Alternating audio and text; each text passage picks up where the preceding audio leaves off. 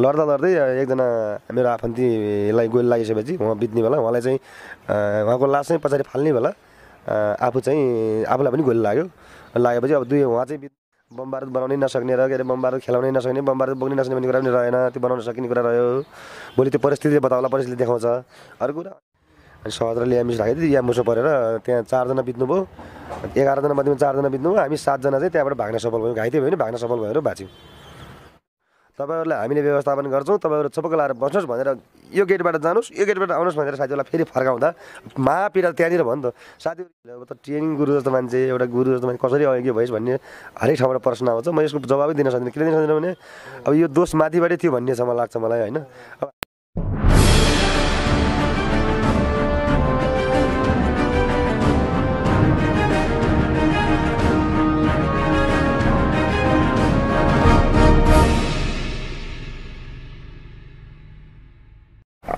Sir यहाँलाई सुरुमा हाम्रो टप नेपाल टिममा स्वागत छ धन्यवाद जसलाई पनि सुरुमा दर्शकहरु तपाईको परिचयबाट सुरु गरौँ न मेरो नाम अर्जुन budhathoki घर चाहिँ सल्यान हालदाङ अहिले अब बसाइ काठमाडौँ छ तपाई माओवादी जनमुक्ति सेनाको एकजना सदस्य भन्दा पनि हिजो जनमुक्ति सेना हुँदा धेरै भूमिकाहरू लिभाइयो सदस्य भएर अहिले पनि सेनाकै रूपमा छ भनौँ न अब के सङ्घर्ष सङ्घर्ष गर्दैछु हामी चाहिँ एउटा अपिलित भएको छौँ त्यसलाई त्यसको सपना हिजोको हाम्रो जो सपना थियो त्यो पुरा गर्ने प्रक्रियामै छौँ भनौँ अहिले म दर्शकहरूलाई तपाईँको थोरै विगततिर लान चाहन्छु होइन तपाईँ त्यो माओवादीको जनयुद्धमा कसरी जोडिनु भएको थियो सर थोरै सम्झाउनुहोस् त एउटा कुरो पश्चिममा के थियो भने अब सबैलाई यो अवगत नै छ माओवादी भएन आर्मी आउने आर्मी भएन माओवादी आउने सबैले अत्याधिक दुःख दिएपछि हामी अब कोही सेना पुलिसमा बाध्य भयो कोही माओवादीमा बाध्य भयो म चाहिँ माओवादीमा बाध्य भएँ घरमा आएर दिनरात टर्चर भइसकेपछि माओवादीले कहिले कोही दिन माओवादीले टर्चर दिने कहिले सेनाले टर्चर दिने भइसकेपछि माओवादी भयो म 2059 साल वैशाख 9 गते म जनमिलिसियामा के अरे भर्ना भएर माओवादीमा कार्यरत भएको थिएँ गाउँबाट नै प्रवेश गर्नु भयो गाउँबाटै गएको थिएँ गाउँ नजिकबाटै जङ्गल हुँदै माओवादी हुने गाउँमा आफै हिँडेर पुगेको मलाई कसैले लिएको भएर म आफै पुगेको थिएँ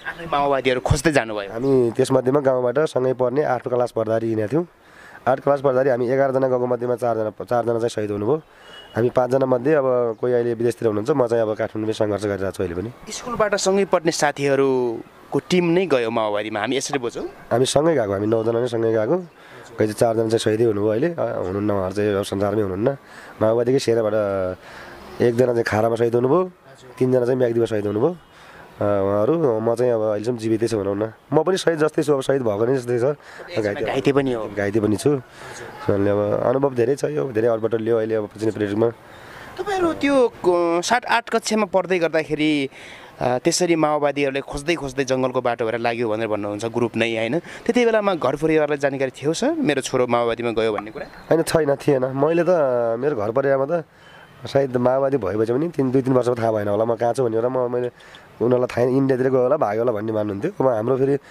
अत्याधिक नै समस्या भयो कि कहिले मकैबारी लुक्नुपर्ने कहिले घाँसबारी लुक्नुपर्ने कहिले कहीँ लुक्नुपर्ने कति दिन लुकेर साध्य हुन्छ अब देशमा केही गर्नुपर्छ देशले अब केही हाम्रो बलिदान मागेकै हो त भनेर हामी एउटा देशको लागि हिँड्यौँ देशको लागि लड्यौँ तर साँच्चै हामी देशको लागि लडेनौँ कि नेताको लागि लडेको छ भन्ने अहिले महसुस भइरहेछ तपाईँ एकजना घाइते पनि तपाईँ कसरी र कुन ठाउँमा घाइते हुनुभयो एकछिन पछाडि आउला त्योभन्दा अगाडि थोरै भनिदिनुहोस् त तपाईँ माओवादीको त्यो सङ्गठनमा जोडिने बित्तिकै त्यो भित्र तपाईँका जिम्मेवारीहरू के रहे होइन सुरुमा माओवादीमा जोडिने सायद अब जिम्मेवारी त्यहाँ पनि के नै थियो र पहिला सुरुमा जनमिलिसिया थिएँ म जनमिलिसियाबाट त्यसपछि सेनामा जाँदा फर्स्ट सेना जाँदा यता म्याग्दी हुँदै जाँदा म एफजेल भएको थिएँ एफजेल भन्ने थियो हाम्रो एउटा सङ्गठन थियो सङ्गठनमा एफजेल भएर म फर्स्ट मेरो लडाइँ म्याग्दीमा भएको थिएँ म्याग्दी गएको थिएँ फर्स्ट त्योभन्दा पहिला घाइते त भइसकेको थियो तर म एम्बुसमा घाइते भएको थिएँ एम्बुस घाइतेपछि म लड्न चाहिँ म्याग्दी फर्स्ट नै गएको थिएँ तपाईँ घाइते चाहिँ कुन ठाउँमा हुनुभएको थियो फर्स्ट घाइते भालुबाङ कस्तो अवस्थामा थोरै सुनाउनुहोस् त त्यहाँ हामी राति दाङबाट दाङ हुँदै त्यो सतबरिया हुँदै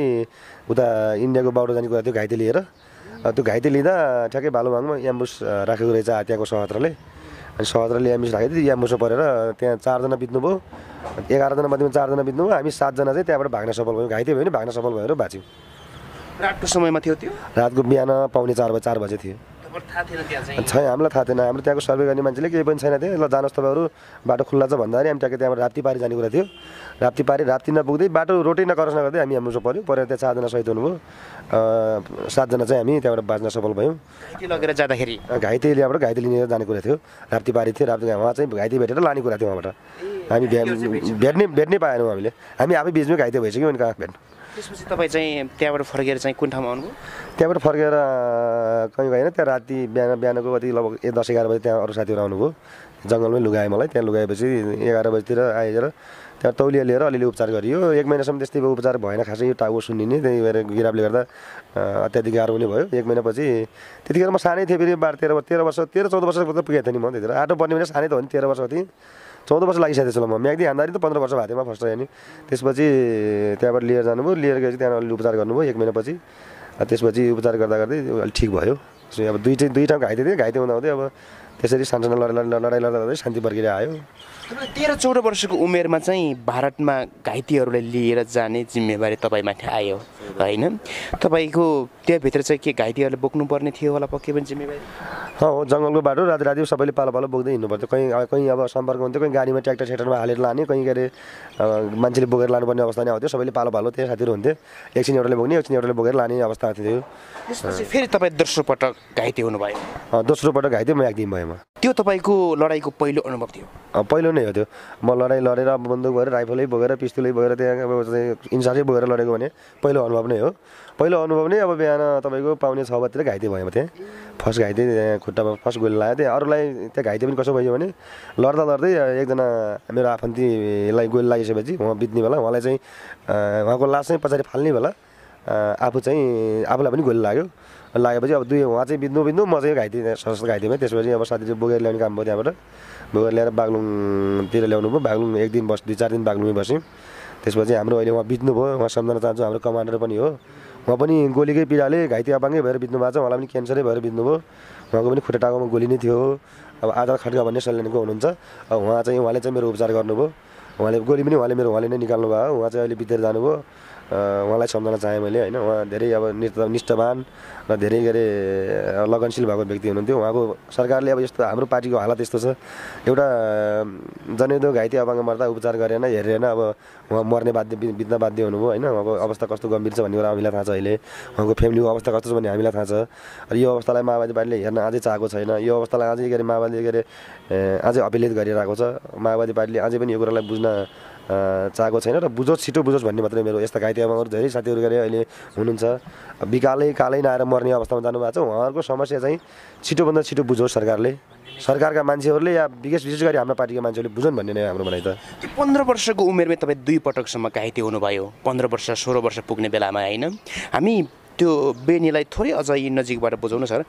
जस्तो बेनीको त्यो आक्रमणको लागि चाहिँ तपाईँहरू कुन बाटो भएर कुन रुट भएर चाहिँ जानुभएको थियो? हामी रोल्पा हुँदै गएको। रोल्पा, प्युठान, यता बागलुङ, त्यसपछि बागलुङबाट बेनी आयो। बेनी हुँदै जङ्गलको बाटो राति गएको। हामी तपाईँको बागलुङबाट बेलुकाको 4 बजी हिँडेको थियौँ। हामी 10 बजी बेनी पुगिसकेको थियौँ। 10-11 बजी बेनी पुगिसकेको थियौँ। त्यसमा पनि म त 15 वर्षको घाइतेमा म त के अरे 15 वर्षको उमेर घाइते मात्रै भयो नि। मेरो 15 वर्षको साथीहरू 3 जना साथीहरू मर्नुभयो नि त। मेरो सल्यान पैया खड्का भन्ने एकजना साथीहरू, एकराज नेपाली भन्ने बित्नुभयो। उहाँ मेरै उमेरको 15 वर्षको उमेरमा बित्नुभयो।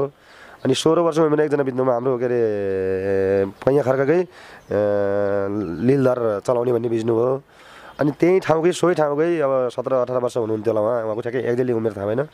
अर्को एकजना बित्नुभयो त्यहाँको पनि। त्यही वरपर त्यही लक्ष्मीपुर त्यही एरियाको हाम्रै एरियाको एकजना बित्नुभयो। हामी सँगै एउटै क्लासमा पढ्दै हिँडेको साथीहरू 2-3 जना त बित्नु पनि भयो। सँगै अघिल्लो दिन सँगै गएको साथीहरू त्यसरी गुमाएर फर्किनु पर्यो? सँगै गएको साथीहरू 3 जना बित्नुभयो। हाम्रै पश्चिमकै हो हाम्रो सबै। वहीँ हाम्रै जिल्ला नजिकै वरपर चाहिँ त्यो लडाइँमा चाहिँ एउटै आर्गमा हुनुहुन्थ्यो कि फरक ठाउँमा? एउटै थियो। हाम्रो फर्स्ट सालमै थियो हामी सबै। आफ्नै छेउबाट आफ्नै गाउँठाउँका साथीहरू या अघिल्लो दिन सँगै हिँडेका साथीहरू गुमाएर फर्किँदाखेरि एउटा जनमुक्ति सेनाको मनमा कस्तो कुराहरू खेल्दो रहेछ सर? यही त हो नि। कस्तो खेल्ने भन्नु, अब गाली लाग्दो हुन्छ भने अब त्यो कुरा सम्झिँदा अहिले अब 8-10 वर्षपछि 15 वर्ष सम्झिँदा अब छन् हाम्रो गाउँमा पनि। हामी पनि सँगै गएको गाउँमा पनि माओवादीहरू, अब सँगै गएका माओवादीहरू अहिले एकजना ट्राफी हुनुहुन्छ, एकजना आर्मी हुनुहुन्छ, माओवादी छोडेर हुन्छ 59 माओवादी छोडेर 60 माओवादी 61 माओवादी छोडेर अब भर्खर रिटायर हुन लागिसके। अब हामी अहिलेसम्म दुःख पाएको छौँ। हाम्रो गाउँबाट 2 जना माओवादी छोडेर 3 जना हुनुहुन्छ, एकजना सशस्त्र हुनुहुन्छ, एकजना ट्राफी हुनुहुन्छ, एकजना आर्मी हुनुहुन्छ। अब उहाँहरूको रिटायर हुने बेला भयो। सँगै एउटै उमेरको हामी सँगै गएर सँगै जागिर छोडेर गएको, उहाँहरू रिटायर हुने बेला मेरो चाहिँ अब आफै रिटायर हुने बेला व्यक्ति म आफै चाहिँ माथि जाने बेला भइसक्यो। घाइते अपाङ्ग भएर आजीवन औषधि खानुपर्छ हेर्नु होइन। त्यसपछि अब हामी तपाईँको शान्ति प्रक्रिया पछाडिको कुरा गरौँ न। तपाईँको राजनीतिक यात्रा कहाँसम्म रह्यो? तपाईँ 15-16 वर्षको कलिलो उमेरमै 2 पटकसम्म घाइते हुनुभयो, भालुबाङको र बेनीको आक्रमणमा घाइते हुनुभयो। त्यसपछि क्यान्टोनमेन्टको बसाइमा तपाईँ कहाँ बस्नुभयो र त्यसपछिको यात्रा के रह्यो? क्यान्टोनमेन्टको सुरुवातमै हामी गरे दाङको सागराम भन्ने ठाउँ बस्यो। फर्स्ट हाम्रो त्यही सागराममै थियो। फर्स्ट टाइम सागराम बस्यो। लगभग 8 वर्ष कैदी जीवन भनौँ न। अब त्यहाँ भित्र ब्यारेकभित्र कैदी जीवन भित्र बिताइयो होइन। त्यहाँ दिनौँ काम हुन्थ्यो। दिनौँ काम गर्दा हामीले के अरे अब तलब त अब त सबैलाई थाहा हुने कुरा हो। तलब 1500 तलब खाएर महिनौसम्म वर्षौँसम्म काम गरियो। अब काम गरिएपछि काम गर्दा गर्दा म त्यहाँको ट्रेनिङ गुरु पनि बनेँ। ट्रेनिङ गुरुमा 5औं डिभिजनको ट्रेनिङ गुरु पनि हो होइन। ट्रेनिङ गुरु हुँदै मलाई के गरियो भने 5औं डिभिजनमा साथीहरूले के गरे भने अब यो अहिलेको लिस्टमा असत्यम भनेर एउटा के अरे जुन साथीहरूलाई 4008 जना मध्ये निकालिएको थियो त्यो म पनि रहेछु भन्ने कुरा मलाई थाहा भएन। म निरन्तर 8 वर्ष ट्रेनिङ गुरु हुँदा जब 2059 सालमा आउँदा साथीहरूले के अरे अब तपाईँ पनि अघि होस् तपाईँलाई व्यवस्थापन गर्छ भन्दा मलाई सही भएन। किनकि कि सबैलाई व्यवस्था हुनुपर्छ कि हामीलाई मलाई मात्रै गरेर हुँदैन भनेर म आन्दोलनमा उठेको। आन्दोलन म अहिले पनि पार्टीमा छु। तर पार्टीमा हुँदा पनि म हरेक कुरामा हामी 4008 जनाको मुद्दा सहल हुनुपर्छ भनेर आवाज उठाइरहेको छु। म त्यही पार्टीको अब अखिल नेपाल खेलकुद महासङ्घको केन्द्रीय सचिव पनि हो। अहिले खेलकुदमै छु म अहिले पनि। तर पार्टीमै भयो भने म मेरो आवाज जहिले पनि म अन्यको विरुद्ध लड्छु भने। जस्तो त्यति बेलामा तपाईँ लामो समय त्यो युद्धमै हुनुहुन्थ्यो होइन, त्यो जनयुद्धमै हुनुहुन्थ्यो। त्यो कुरा तपाईँको कमान्डरहरूले पनि थाहा थियो, तपाईँका सहयोगदारहरूले पनि थाहा थियो, तपाईँ स्वयं घाइते हुनुहुन्छ भन्ने कुरा पनि थाहा थियो होइन। यति रगत बगाएको छ, यति योगदान गरेको छ भन्ने कुरा पनि थाहा थियो। तर तपाईँ ब्यारेकको बसाइ पछाडि कसरी अयोग्य बन्नुभयो सर? केही कुराहरू थिए, फल्टहरू?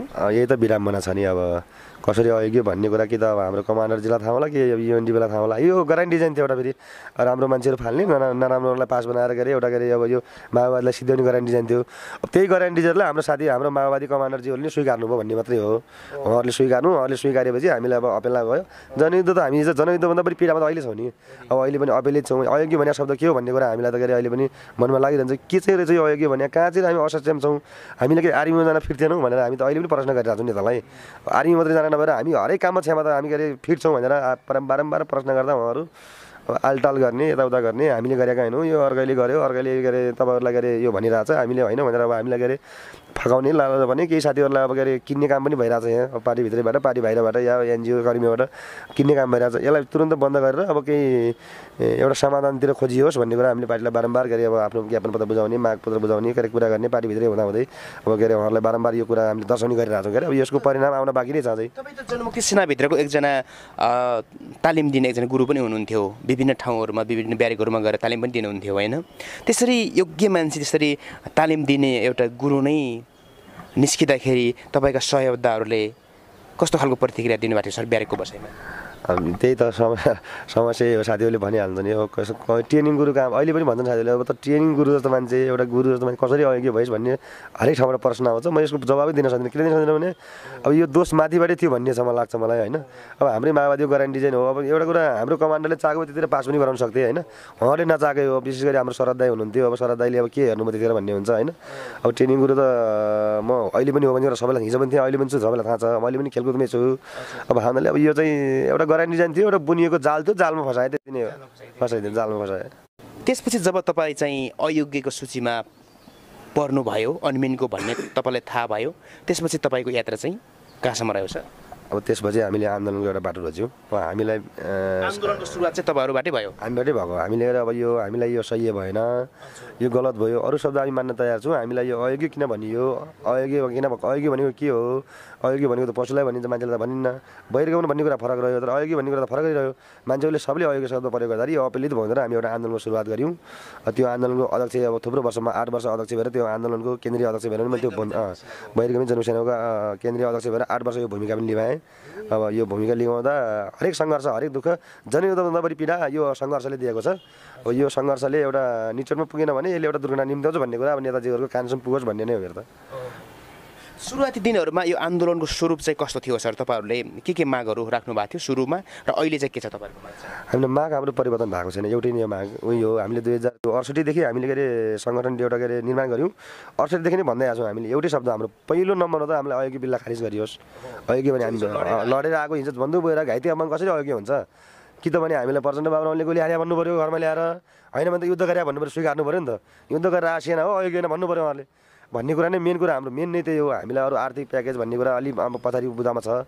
आर्थिक प्याकेज घाइते अपाङ्गहरूलाई के अरे व्यवस्थापन गरियोस्, त्यसरी उनका बालबच्चालाई व्यवस्थापन गरियोस् भन्ने नै 6 जनालाई। अब विशेष गरी हाम्रो भने के हो भने कमसेकम हिजो लडेको घाइते अपाङ्गहरूलाई त मान सम्मान त गरियोस् न।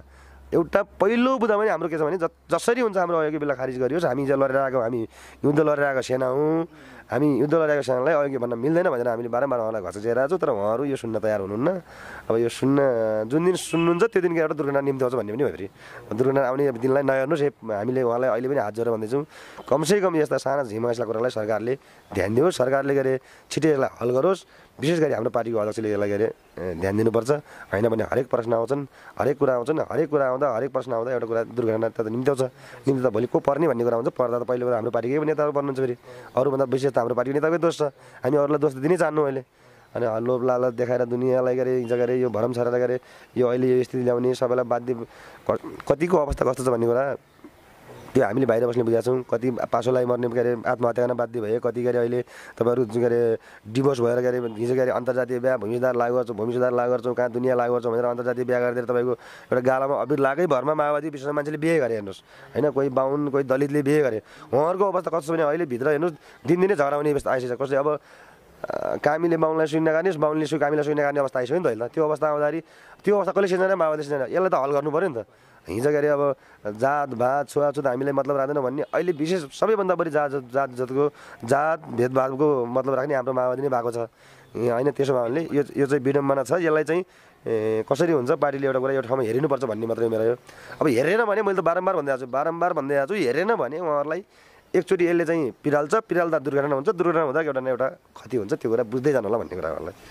तपाईँहरूले अलिकति बेला बेलामा कहिलेकाहीँ अलि बढी उत्तेजनाका कुराहरू पनि गर्नुहुन्छ कि जस्तो लाग्छ। कहिलेकाहीँ हिजो बम बारुदहरू बनाउन सिक्यो, हामी फेरि त्यही सिप चाहिँ प्रयोग गर्न नपरोस् पनि भन्नुहुन्छ बेला बेलामा अन्तर्राष्ट्रिय अदालत हेगसम्म चाहिँ पुर्याउँछौँ हाम्रा लिडरहरूले पनि भन्नुहुन्छ। यी सबै भावनाका कुराहरू कल्पनाका कुराहरू हुन् कि तपाईँहरूभित्र त्यो खालको आन्तरिक तयारीहरू के हुँदैछ सर? होइन त्यो आन्तरिक तयारी भनेर ठ्याक्कै हामीले यो ठाउँमा यसरी गर्दैछौँ भनेर तोक्ने कुरा त रहेन। तर विशेष के हो भने हामीले बम बारुद बनाउनै नआने भन्ने कुरा पनि छैन। किनकि हिजो हाम्रै कमान्डरले सिकाउनु भयो, हामीलाई त प्रश्न थाहा छ उहाँले हामीले फलानालाई सिकाएको छौँ भन्ने कुरा त उहाँहरूलाई थाहा छँदैछ। त्यो बनाउने ठुलो कुरा पनि भएन, बनाउन सकिन्छ। भोलि आफू मर्दा यसरी जनयुद्ध गरेर आफू घाइतेमा हुँदा आजीवन औषधि खाएर मर्नु पर्दा भोलि त्यो पिँडाले त हामीलाई त्यो गर्न पनि बाध्य बनाउला। त्यो फरक बाटो रह्यो, भोलि गर्न सकिने कुरा रह्यो, ठुलो कुरा भएन। बम बारुद बनाउनै नसक्ने र के अरे बम बारुद खेलाउनै नसक्ने, बम बारुद बोक्नै नसक्ने भन्ने कुरा पनि रहेन। त्यो बनाउन सकिने कुरा रह्यो। भोलि त्यो परिस्थितिले बताउला, परिस्थितिले देखाउँछ। अर्को कुरा अन्तर्राष्ट्रिय हेगका कुरा छ नि। हेगको कुरा के हो भने अब हेगको कुरा विशेष गरी हाम्रो विष्टजीले उठाउनु भएको थियो। विष्टजीले उहाँको फाइल पनि बोक्नु भएको छ। हेगको पनि ठुलो कुरा रहेन। हेगको पनि के अरे नेपाली जनताले चाह्यो भने नेपाली जनताले सबैले चाह्यो भने यो हेग लानु कुनै ठुलो कुरा पनि होइन। फेरि ठुलो कुरा पनि छैन। यसलाई पनि आपत्ति विषय मान्नु पर्दैन। तर हामी हाम्रो नेपाललाई समृद्धि नेपाल बनाऊँ भन्ने नेताहरूलाई किन हेग पुर्याउनु, यहीँ समृद्धि बनाउनु चाहिँ यहीँ हाम्रो नेपाल बनाउनु छ भने किन हेग लैजानु भन्ने कुरा पनि रह्यो। अब यहीँ नै हाम्रो नेपाल बनाउन सक्नुहुन्छ, बनाउनेतिर लाग्नुहोस्। अझै पनि तपाईँहरूको चान्स छ। अझै पनि तपाईँहरूलाई के अरे नेपाली जनताले के अरे ठाउँ दिइरहेछन्। चुनावमा भोट दिएर तपाईँहरूलाई माथि पठाएकै छन्। तपाईँहरू केही गर्नुहोस्। हामी जस्ता घाइते अपाङ्गहरू र देशैभरि छरिरहेका घाइते अपाङ्गहरूलाई अझै व्यवस्थापनतिर लाग्नुहोस् भन्ने कुरा विशेष गरी म उहाँहरूलाई के अरे अनुरोध गर्न चाहन्छु। अलिकति क्यान्टोनमेन्टको बसेको कुरा गरौँ त अर्जुनजी। जस्तो त्यति बेलामा चाहिँ केही आश्वासनका कुराहरू थिए बहिर्गमन जनमुक्ति सेनालाई, केही अलिकति सपनाका कुराहरू भोलि गएर हामी यहाँ पुग्छौँ र तपाईँहरू चाहिँ यसरी व्यवस्थापन हुन्छ भन्ने कुरा कमान्डरहरूबाट केही हुन्थ्यो? यहाँ सबैभन्दा मेन गल्ती भनेको माओवादी पार्टीभित्रका नेताहरू गल्ती नै यही हो क्या। 2068 माओवादीका अयोग्य लडाकुहरूलाई निकाल्ने भन्दाखेरि नेपाल सरकारले निकाल्ने भनेर युएनले निकाल्ने भनेर जब के अरे 22,000 एउटा झोला बाँडियो, त्यो झोला बोकेर जसरी फिर्ता बोलाएर फेरि ब्यारेकभित्रै बोलाएर राखियो न, यो चाहिँ ठुलो अपमान र ठुलो सबभन्दा घातक भनेको यहाँनिर हो क्या। कमसेकम उहाँहरूले त्यतिखेर उहाँहरूलाई जानिदिनु भएको भए मेरो विषयमा त लुगाउनु भयो ठिकै छ, मलाई त म एकजना व्यक्तिलाई उहाँले गर्न सक्नुहुन्थ्यो। तर 4,008 जनालाई फेरि वापिस ब्यारेकभित्र बोलाएर त्यत्रो वर्ष 5औँ 7औँ वर्षमा अनमिनले तपाईँहरूलाई अयोग्य भनेर प्रमाणित गर्यो, तर फेरि पार्टीले चाहिँ क्यान्टोनमेन्टमा लगेर राख्यो। हाम्रो अयोग्य होइन तपाईँहरू, तपाईँहरूलाई हामीले व्यवस्थापन गर्छौँ, तपाईँहरू चपक्क लाएर बस्नुहोस् भनेर यो गेटबाट जानुहोस्, यो गेटबाट आउनुहोस् भनेर साथीहरूलाई फेरि फर्काउँदा महापीडा त्यहाँनिर भयो नि त। साथीहरू योभन्दा 10 वर्ष पहिला विदेशी कतारै गयो भने 10 लाख, अहिले उहाँहरूले त त्यो अवस्थामा सिर्जना गरिदिनु भएन, त्यसलाई पनि बन्देज गरिदिनु भने त यो त के अरे सरासर के अरे माओवादीले जिम्मा लिनुपर्ने कुरा हो नि त। हिजो युद्ध त लड्यो, शान्ति प्रक्रियामा ब्यारेकमा आइसकेपछि 8 वर्ष 9 वर्ष ब्यारेक पनि बस्यो। अब एउटा म अघि भयो म अब मलाई अशिक्षामा रहेछु, ठिकै छ म एउटा कमाउन जान्छु, ठाउँमा जान्छु भन्ने बेला भने पार्टीले हामी नै गर्छौँ, तपाईँ जानु पर्दैन भनेर फेरि त्यहीँ के अरे बस्न पठाउँदा फेरि समस्या त आयो नि। त्यत्रो वर्ष तपाईँको 69 सालसम्म ब्यारेक बस्दा फेरि तपाईँ माओवादीले अब तपाईँहरू जानुहोस्, अब काम छैन भन्दा त मान्छे आन्दोलन हुँदैन, मान्छे पीडादायक हुँदैन, हुन्छ नि त। त्यति बेलामा तपाईँहरूले आफ्ना कमान्डरहरूलाई या नेताहरूलाई यी प्रश्नहरू जुन अहिले उब्जाउनु भयो, यी प्रश्नहरू गर्ने आँट गर्नुभयो, किन हामी अयोग्य बन्यौँ त यत्रोको वर्ष बसेर, यत्रोको वर्ष युद्ध लडेर भनेर? अब एउटा कुरा गरेको नगरे होइन, अब हिजो त्यति मोबाइल पनि थिएनन्, त्यति मिडिया पनि थिएनन्। अब मोबाइल भन्ने के हो हामीले सायद के अरे भर्खरै के अरे अब देखायो होला होइन। मोबाइल त्यति छ्यापछ्यापी पनि थिएन, त्यति मिडियाको त्यति सबैसँग युट्युबर पनि थिएन। अब कसरी हाम्रो प्रश्न कसले सुन्दिने भन्ने कुरा थियो क्या। कमान्डरले नेताले त सुन्दैनन्, यसरी मिडिया भइदिएको सुन्थ्यो होला, फेरि मिडियाले बाहिर ल्याउँथ्यो नि, बाहिर मिडिया ल्याउने बाहिर नभइदिएन, नसुनेका हुन्।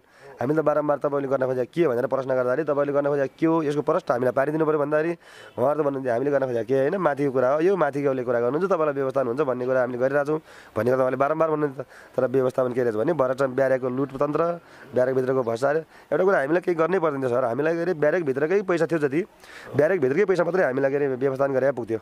ब्यारेकभित्र त कमान्डरजीले सबैले व्यवस्थापन गरेर आफै लप्काउनु भयो, त्यो त अब भोलि त्यो पनि अझै त्यो फाइल त हामीसँग बाँकी नै छ, हामीले त देखाएको छैनौँ। भोलि ब्यारेकभित्रको फाइल पनि हामीसँग छ छैन, कति पैसा घर भएको छ भन्ने कुरा हामी पछि अर्को भेटौँ भनौँ होला। म त्यो लिस्ट दिन तयार छु के, तर त्यो कुरा बाहिर ल्याउनु तयार छैन म अहिले। त्यही पैसाले मात्रै हामी 4000 8जनालाई इनफ व्यवस्थापन हुन्थ्यो। हामी 4000 8जनालाई त्यतिखेर वर्ष 68 मा मजाले व्यवस्थापन गरेर उहाँले एक ठाउँ लाउन सक्नुहुन्थ्यो। तर यो उहाँहरूले के जानुभयो भने अब त्यो माथिको कमान्डरले मात्रै भर्सारी गर्नुभयो, उहाँहरूले के अरे काठमाडौँ मल ठहराउनु भयो, 2-4 मल ठहराउनु भयो, हामीलाई भर्याङ बनाउनु भयो। हामी जता घाइते अब अङ्गको खुट्टा टेक्दै टाउका टेक्दै हिँड्नु भयो, ठिकै छ। त्यसलाई पनि भोलि हामीले के अरे एउटा ससलेसन एउटा विश्लेषणतिर लैजाउँला, त्यो भोलि के अरे त्यो भोलिको दिनले देखाउने कुरा भयो। अब पार्टीले अहिले विशेष गरी अब केही कुरा अहिले पछिल्लो पिरियडमा केही सानो आश्वासन भन्दा नि केही कुरा गर्छु भनिहाल्यो। अहिले हामीले यो कुरा अझै बाहिर ल्याएको छैनौँ, तर जुन दिन के अरे पार्टीले यो कुरालाई बाहिर हामीले के अरे हाम्रो केही व्यवस्था गर्दैन, त्यो दिन हामी बाहिर ल्याउँछौँ भने हामी आफै त अब उपहार पाएको ज्यानो, किनभने घाइते पाएको कुन दिन कहाँनिर मर्ने हो ठेगान छैन। किन आज पनि औषधि खाने मान्छेलाई मर्नको कुनै खासै के अरे त्यो त्यति महत्त्व हुँदैन। त्यसो उहाँले एक दिन के अरे यो कुराले उहाँहरूलाई पिडाल्दा देखिन्छ, फेरि हामीले यति भएन भने हामी त ठोक्छौँ एक दिन त, यो कुरा त डेली हो।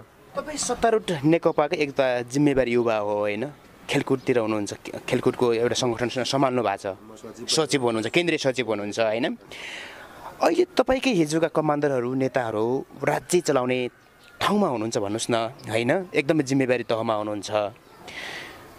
तपाईँहरूकै ठुलो पार्टी छ, हालिमुहाली छ, 2/3 सरकार छ, र पनि हिजोका आफ्नै लडाकुहरूप्रति आफ्नै सेनाहरूप्रति यसरी प्रतिबद्ध नहुनुमा होइन, न्याय दिन नसक्नुमा यसको पछाडिका कारणहरू के हुन सक्छन् सर? बाँकी होइन, विशेष गरी त यसमा अब हाम्रो जस्तै हिजो डेपुटी कमान्डर सबै अहिले मन्त्री भइसक्नुभयो होइन। सबै पासाङ दाई हुनुहुन्छ, प्रभाकर हुनुहुन्छ, अनन्त दाई हुनुहुन्छ, बलदेव दाई हुनुहुन्छ, उहाँहरू सबै कमान्डर भइसक्नु। तर उहाँहरूले त चासै देखाउनु हुँदैन, उहाँहरूलाई त चासो नै छैन।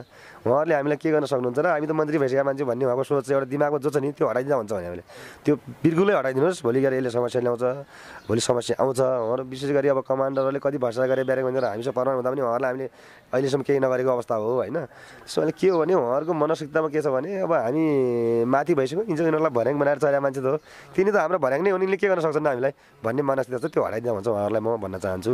तर पार्टीले चाह्यो भने अहिले गर्न सक्ने अवस्था हो। फेरि पार्टीले चाह्यो भने हामीलाई व्यवस्थापन गर्ने हाम्रा के अरे कार्यकर्तालाई, हाम्रा के अरे उनका कार्यकर्ता भनौँ न, हाम्रा किन भन्नु, उनका कार्यकर्तालाई या हामी कार्यकर्तालाई, र हामी जस्ता अपङ्ग घाइतेहरूलाई व्यवस्थापन गर्न ठाउँ बाटो थुप्रै छन्। आर्थिक प्याकेज मात्रै दिनुपर्छ, हामीलाई पैसा मात्रै दिएर प्याकेज समाधान हुन्छ भन्ने होइन।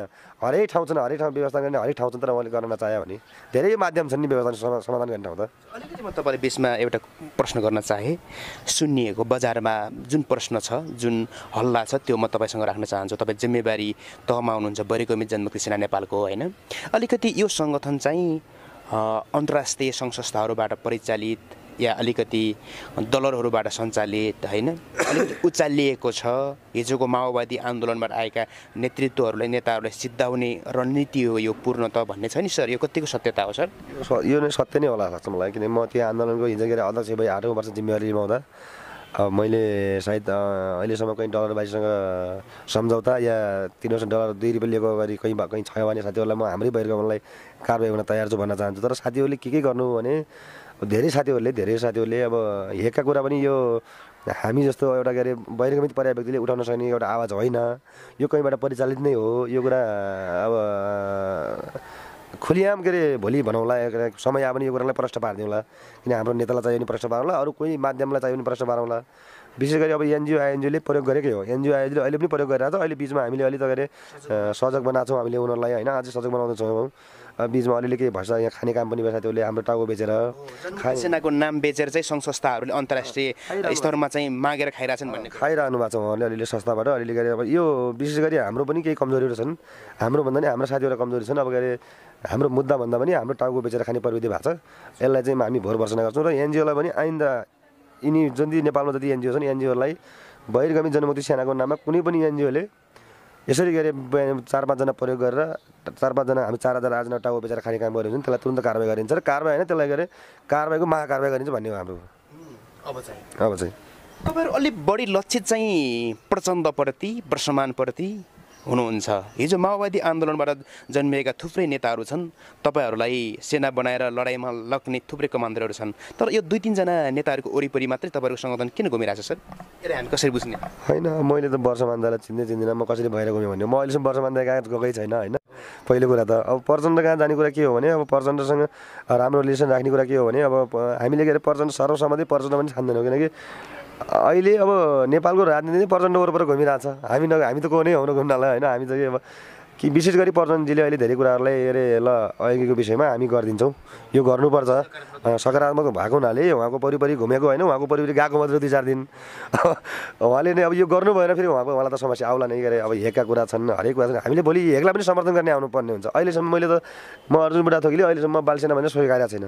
मैले साथीहरूले धेरैले बालसेनाको मुद्दा उठाउनु भएको छ, बालसेना भनेर के अरे हामी बालसेना प्रयोगमा भन्नुभएको छ, तर उहाँहरू बालसेना नै हो फेरि, किनकि उहाँहरू धेरै जस्तो बालसेना मुद्दा उठाउनेहरू बालसेनामै पर्नु भएको छ फेरि। किनकि हाम्रो यो अयोग्यमा 2 ग्रुप छ नि त, 2 ग्रुप हुनाले एउटा रिङ रोडमा छ, एउटा के अरे यो उमै पर्छ होइन, 2 ग्रुप छ, उहाँहरू बालसेनामै पर्नुहुन्छ, तर म बालसेना पर्दिनँ।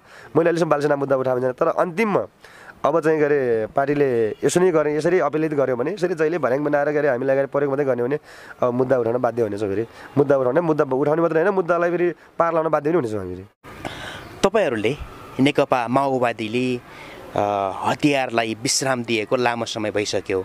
तपाईँहरू हतियारको राजनीतिक छोडेर त्यो रक्तपातपूर्ण राजनीतिकलाई छोडेर अहिले मूलधारको राजनीतिकमा हुनुहुन्छ, शान्ति प्रक्रियामा हुनुहुन्छ होइन। यो लामो समयको अवधिमा तपाईँले धेरैजना आफू जस्तै बहिर्गमित जनमुक्ति सेनाहरू घाइते अपाङ्गहरूसँग भेटघाट गर्नुभएको छ होला, उहाँहरूको स्वास्थ्य अवस्थाबारे बुझ्नु भएको छ होला। के छ सर उहाँहरूको अवस्था? बहिर्गमित जनमुक्ति सेनाका अरू सदस्यहरू जुन 4009 जना हुनुहुन्छ होइन, र घाइतेहरूको अवस्था के छ सर? जनयुद्धका घाइतेहरूको अवस्था अलि त अघि दर्शाइसकेको छु यो कुरामा होइन। अब बहिर्गमन जनमुक्ति सेना मध्येमा धेरै जसोको अन्तर्जातीय विवाह भएको छ है। अब मर्नेको कुरा छोड्नुहोस्, कति त आत्महत्या गरेको। अस्ति एउटा सुर्खेतमा हाम्रो एकजना कमल विक भन्ने भाइको बुढी पनि आत्महत्या गरेर बितिन् होइन। अब उनीहरू पनि अन्तर्जातीय बिहा नै हो। अब हिजो माओवादीले जनवादी बिहालाई हामी के अरे बुर्जुवा शिक्षा लागू गर्दैनौँ, जनवादी बिहालाई मान सम्मान गर्छौँ भन्ने माओवादी अहिले के अरे अब कहाँ छ भन्ने कुरा, त्यो कुरा तपाईँलाई प्रष्टै थाहा छ। त्यो कुरा जनताले बुझिसकेन, हामीले भनिराख्नु पर्दैन। अब अन्तर्जातीय विवाहले हाम्रो बहिर्गमनभित्र साथीहरूलाई कतिलाई के अरे घरबार बिहीन, कतिलाई के अरे अब आफ्नो घरबारको महसुस नभएको बिहीन बनाएको छ। यो बनाउने त हिजो माओवादीकै दोष हो। अब हिजो के अरे माओवादीले भनेका एजेन्डाहरू त कुनै पनि लागू भएको छैनन्। लागू नभइसकेपछि अहिले के अरे अब अन्तर्जातीय बिहा नेपालमा स्वीकार्य छैन। ब्यारेकभित्रै अबिर लाएर बिहा गर्नेहरूलाई अलि धेरै समस्या छ। त्यसमध्ये पनि हाम्रो 40-41 जना लगभग सिकिस्त घाइते हुनुहुन्छ, खुट्टै नभएको। एउटा हाम्रो सुरज बुढा मगर भने मैले, अब उहाँको खुट्टै छैन। अब झरना भयो एउटाजना झरना बिक भने, अब उहाँहरू जस्ता मान्छेहरूको धेरै खुट्टा नभएको हात नभएको मान्छेहरू छन्। अब यस्ता बहिर्गमन परेका छन्। यो बहिर्गमन अब भने अयोग्य भन्ने एउटा शब्द निकाल्दाखेरि एउटा कुरा दुःखदायक कहाँ लाग्छ भने, अब हिजो जनयुद्ध गर्दा बन्दुक लड्दा फेरि कुरा उही आउँछ, बन्दुक लड्दा योग्य नलड्दा अयोग्य भन्ने आउँछ फेरि। त्यो मात्रै होइन, फेरि हामी बन्दुक लड्दा बन्दुक हान्दा बन्दुक उठाउँदाखेरि अब हिजो सच्यामै थियौँ, अब असच्याम कसरी भयो भन्ने कुरा अब कि दैव जानु कि भगवान् जानु। तर एउटा कुरा बहिर्गमितमा यो समस्या कस्तो समस्या आएको छ भने, मैले भने विशेष गरी अन्तर्जातीय बिहा आत्महत्याको दुईटा अर्को आत्महत्या डिप्रेसनको समस्या विशेष गरी अन्त डिप्रेसन समस्या तपाईँले ठ्याक्कै कुरा ल्याइदिनु मैले भुलेको थिएँ डिप्रेसन आत्महत्या र यो के अरे अन्तर्जातीय बिहाले धेरैलाई गरी यो डिप्रेसनमा लिएको छ समस्या छ यो समस्याको समाधान त अब यो समस्याको समाधान फेरि हामीले पार्टीलाई गर भनेका छैनौँ यो त हिजो गएर हुने भइसक्यो हामीले त कमसेकम बहिर्गम जनसङ्ख्यालाई एउटा सन्तुलन दिए सरकार एउटा के अरे कमसेकम उहाँहरूलाई अयोग्य त बिल्ला खारिज गर्दैछ कमसेकम सन्तुलन दिए एउटा के अरे उहाँहरूलाई बाँध्ने आधार दिएन समाजमा के अरे पूर्ण स्थान हुने आधार दिएन मात्रै भनेको हामी त समाजमा पूर्ण स्थान हुनलाई गाह्रो भयो नि अयोग्य भनेर हिजो एमाले कुन मान घिच्न लागेर बहिर्गमन पारेर अयोग्य भनेर निकाले होइन उहाँको काम हेर्नु न अहिले हिजो तपाईँ लामो समय माओवादीको जनयुद्धमा रहनुभयो आफू स्वयं पनि 2 पटकसम्म घाइते हुनुभयो होइन 15-16 वर्षको उमेरमा स्कुलबाट किताब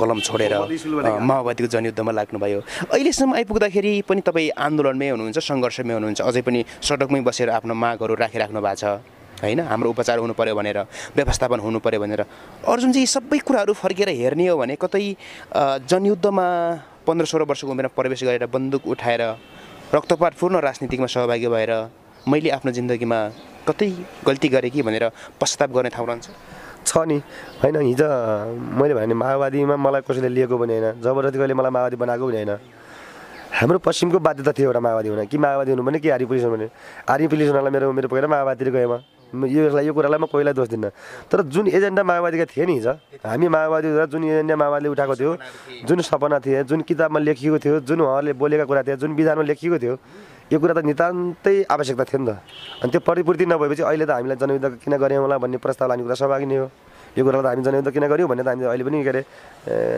सायद हुन त अब अहिले माओवादी हुँदा पनि लाज लाग्ने कुरा भइसक्यो कि अब माओवादी भन्दा त घाइते अपाङ्गले के पाइस् तैँले के गरिस् के गर्न सकिस् भनेर के आयो भन्ने प्रश्न त उल्टो अयोग्य भएर निक्लिस अहिले असक्षम भइस् भनेर गाउँबाटै प्रश्न आफ्नै घरको बाबाले प्रश्न गर्ने बेला भइसक्यो भने चाहिँ अब यो त के अरे अब अहिले माओवादी किन भयो भन्ने प्रश्न के अरे आफूलाई के अरे लाग्ने कुरा स्वाभाविक नै हो तर माओवादीले हिजो उठाएको एजेन्डा गलत थिएनन् तर माओवादी ठ्याक्कै परिवर्तन भयो गलत भयो भन्ने मात्रै अहिले आएर गलत भयो भन्ने मात्रै अन्तिममा हामी मार्फत अझ केही थप कुराहरू भन्नुहुन्छ एउटा बहिर्गमित जनमुक्ति सेनाको त्यो सङ्गठनको जिम्मेवारी तहमा पनि हुनुहुन्छ होइन के भन्नुहुन्छ होइन मैले सरकारलाई नै भन्न चाहेँ विशेष गरी सरकारले यो मुद्दालाई हेरोस् यस्ता अप्रिय घटना भएको छन् बहिर्गमन जनमुक्ति सेनामा यस्ता अप्रिय घटनालाई बचाउने काम गरिदियोस् मैले भनिहालेँ बारम्बार भन्दै आएको छु हाम्रा के अरे बहिर्गमन जनमुक्ति सेनामा 40-42 जना उहाँहरू के अरे खुट्टै नभएको हातै नभएको घाइते अपाङ्ग पनि हुनुहुन्छ उहाँहरूको 4000 आठजना मध्येमा उहाँहरूलाई विशेष हेरिदिनु होला किनकि नयाँ होइन उहाँहरू मात्रै 4000 आठजनालाई हेरियोस् तर के अरे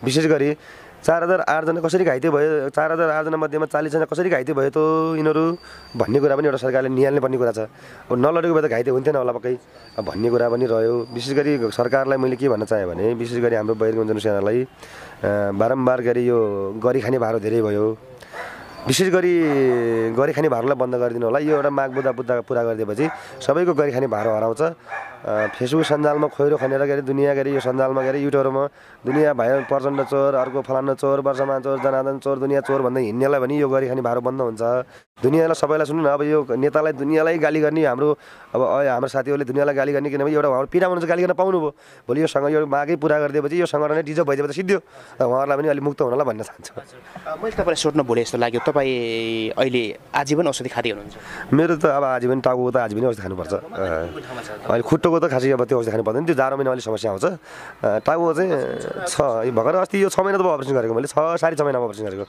भर्खरै अस्ति अपरेसन गरेर आएको यो त आजीवन नै औषधि खानुपर्छ मैले अब सबै आजीवन औषधिहरू आफ्नो व्यक्तिगत रूपमा कमाउँदै व्यक्तिगत रूपमै खाइरहेको छु अहिलेसम्म सरकारले अहिलेसम्म मलाई यसमा यो घाइतेको त मलाई 1000 रुपियाँ पनि दिएको छैन मैले आफै गरिरहेको छु आज जनयुद्धभित्रका केही भोगाइहरू र आफ्नो केही पीडाका कुराहरू हामीसँग राख्नुभयो तपाईँको बाँकी जिन्दगी सुखमय रहोस् तपाईँको स्वास्थ्य लागु कामना गर्छौँ र तपाईँहरूले आन्दोलन चाहिँ शान्तिपूर्ण तरिकाले सकेसम्म आफ्नै मुलुकमा समाधान हुने तरिकाले लाग्नु होला हामी यो शुभकामना पनि दिन चाहन्छौँ तपाईँलाई एकदमै धन्यवाद सर हस् हजुरलाई पनि धन्यवाद धेरै धेरै धन्यवाद समय दिनुभएको